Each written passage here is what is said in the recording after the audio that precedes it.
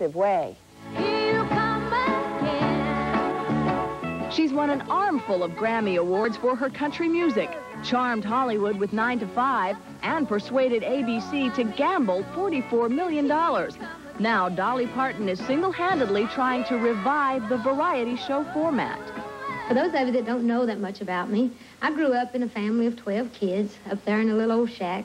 And we had a lot of hard times, but we had a lot of good times, too. The Dolly Show is a gamble, but with her ability to cross over generations and musical styles, ABC may be making the smartest programming move of the new season.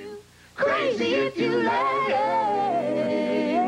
What we hope the show to be is not different, really, than what the variety shows have been in the past as far as the format, because we will have music, and we will have comedy, and we will have sketches and all those kind of things, and our guests each week.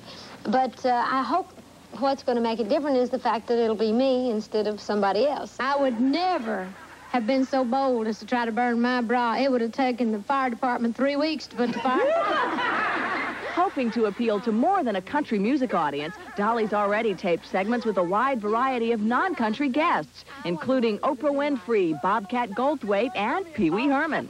Well, come on in. Down, dog chair. I'm going to have everybody that ever hit a lick at anything, I guess, if I'm to stay on as long as I hope to. How confident is Dolly that her brand of variety show will succeed? So much so that she approached ABC herself. And how much control will she have?